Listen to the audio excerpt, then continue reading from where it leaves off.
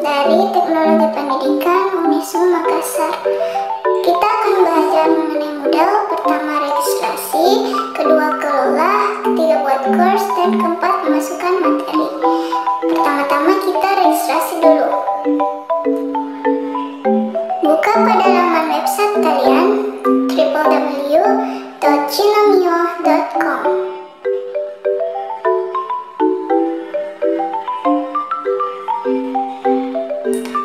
Selanjutnya kita ketik nama site kita sesuai dengan keinginan. Misalnya saya menggunakan nama site e-learning SMP 1.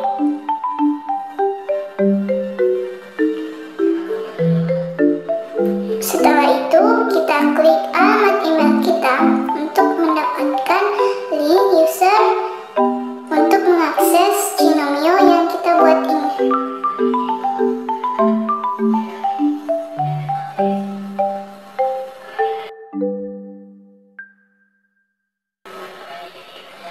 Setelah itu kita checklist I have read dan klik create site. Setelah seperti ini, kita buka email kita.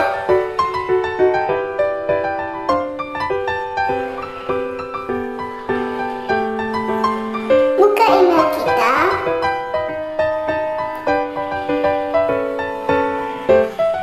Dan klik link yang tertera di sana untuk mengakses Gnomio tadi.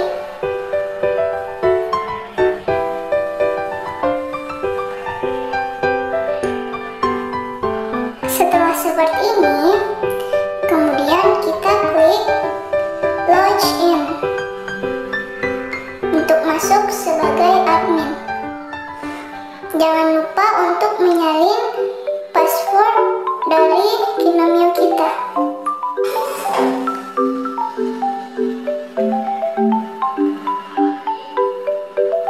Masukkan username yaitu admin, terus paste password yang tadi kita copy, terus klik login.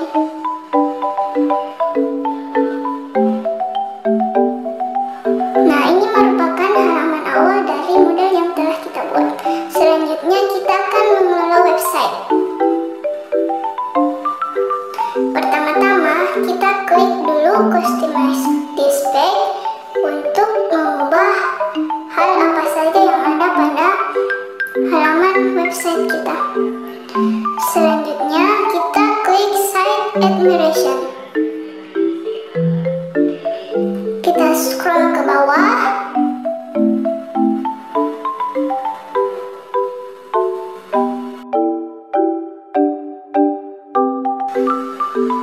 Lalu kita klik front page settings. Kita scroll lagi. Lalu masukkan nama sekolah, ganti Moodle menjadi nama sekolah kita.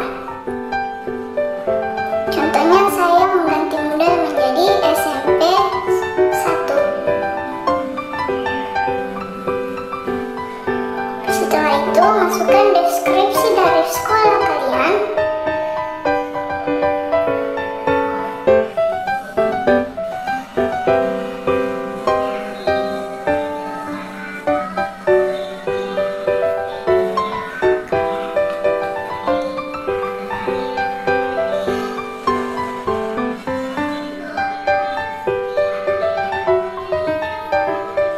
Setelah selesai, kita klik save change.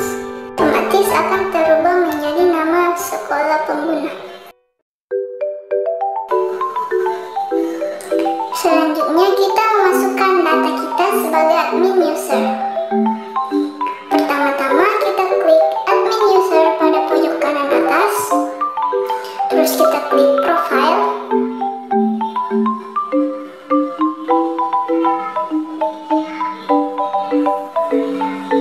Kita scroll ke bawah.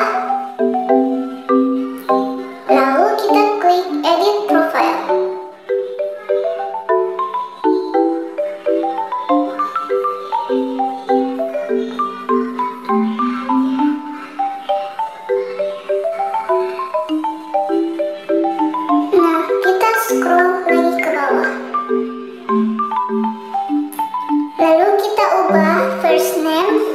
menjadi nama awalan kalian. Nama awalan saya yaitu Rini. Dan kita ubah surname menjadi nama belakang kalian. Nama belakang saya Amalia. Setelah itu kita scroll, lalu kita tambahkan Moodle profile dengan menambahkan nama sekolah kalian, yaitu SMP 1.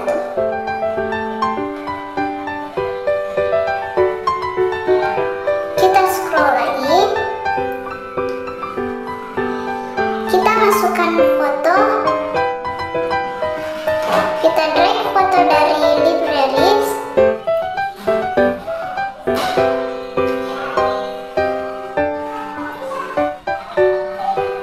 lalu kita letakkan pada user pictures.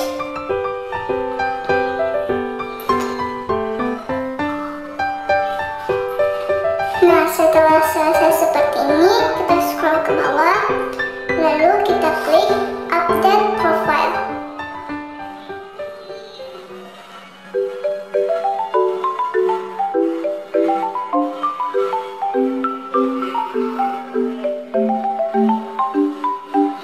Nah, seperti inilah tampilan yang telah diubah.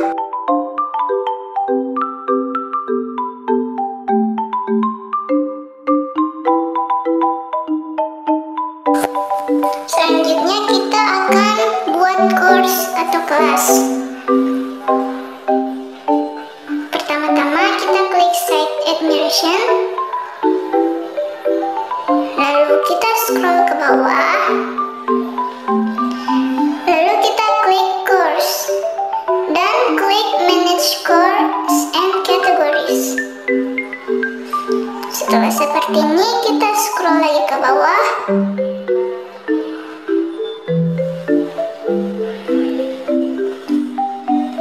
lalu kita klik create new category.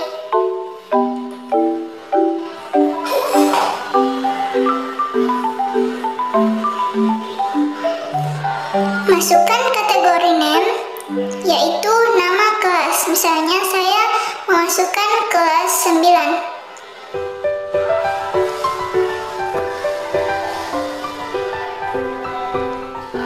Selanjutnya kita masukkan nomor kategori.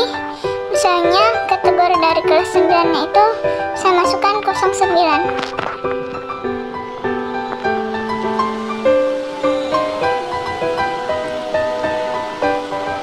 Setelah itu masukkan deskripsi dari kelas.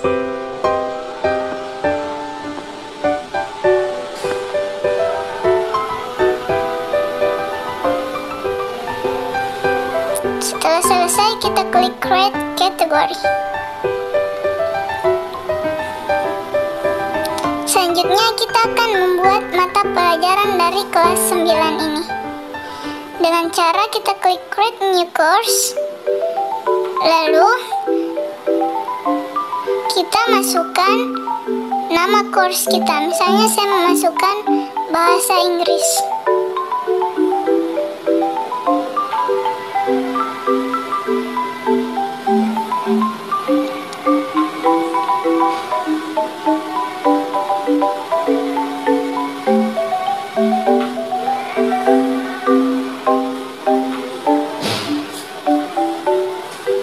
Kita masukkan dari deskripsi mata pelajaran kita.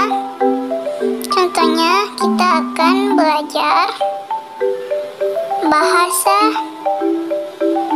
Inggris kelas 9. Selanjutnya kita scroll ke bawah, masukkan gambar bila diperlukan pada course image. Lalu kita scroll dan save display. Save and display. Selanjutnya kita akan memasukkan materi. Pertama-tama kita buka site home. Klik site home.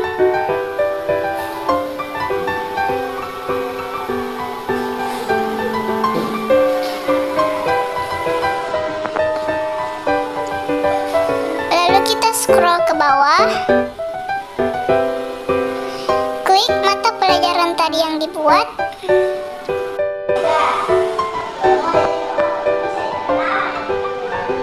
Setelah seperti ini, ada kolom announcement untuk menuliskan pengumuman pada mata pelajaran kita.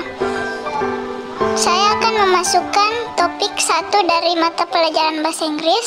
Misalnya, saya memasukkan topik 1 yaitu expression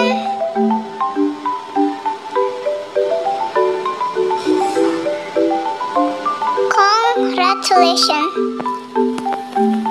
Setelah itu, kita klik enter. Maka akan terubah topik 1 menjadi expression congratulation.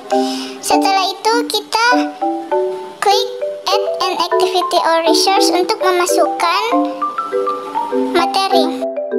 Ada banyak pilihan di sini untuk memasukkan materi dari pelajaran. Saya memilih page untuk memasukkan materi pelajaran saya.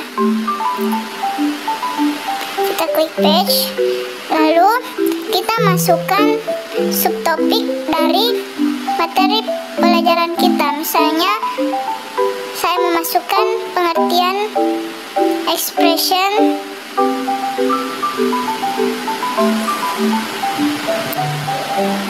congratulation.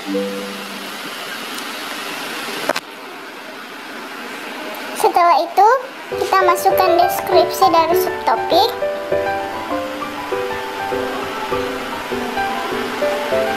Setelah memasukkan deskripsi dari subtopik kita scroll ke bawah, lalu kita klik konten atau isi dari mata pelajaran expression congratulation. Misalnya, pengertian dari expression congratulation yaitu saya masukkan pada tabel konten.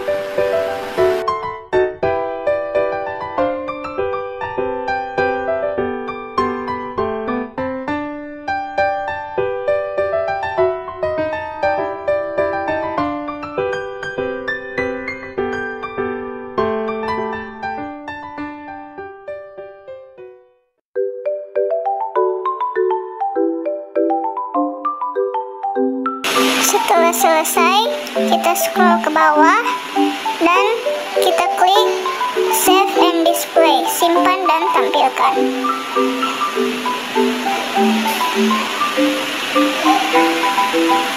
Selanjutnya kita akan memasukkan materi berupa video.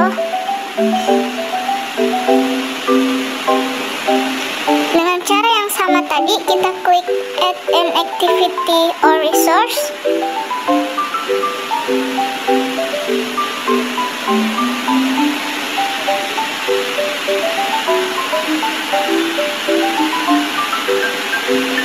Lalu kita klik page. Setelah itu kita masukkan subtopik dari expression congratulation. Karena kita akan memasukkan video, saya akan menggunakan nama video penjelasan expression congratulation.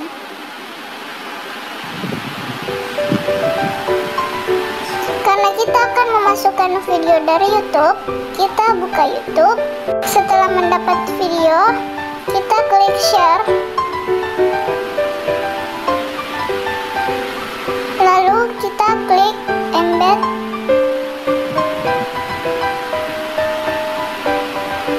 Nah, setelah seperti ini, kita copy embed dari video ini. Kita kembali ke editing page Moodle. Lalu kita klik tanda panah ke bawah pada description. Lalu kita klik embed. Kemudian kita paste embed yang telah di copy tadi. Lalu kita klik embed lagi. Nah, maka akan muncul seperti ini. Setelah itu, kita melakukan hal sama pada konten. Pertama-tama, kita masukkan berikut video penjelasan materinya. Lalu kita klik tanda panah ke bawah, lalu kita klik embed, lalu kita paste embed tadi. Nah, hasilnya akan seperti ini. Setelah seperti ini, kita scroll ke bawah, lalu kita klik save and display. Maka akan seperti ini.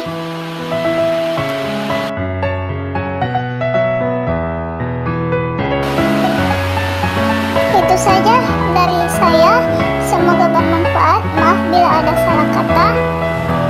Terima kasih atas perhatiannya. Wassalamualaikum warahmatullahi wabarakatuh.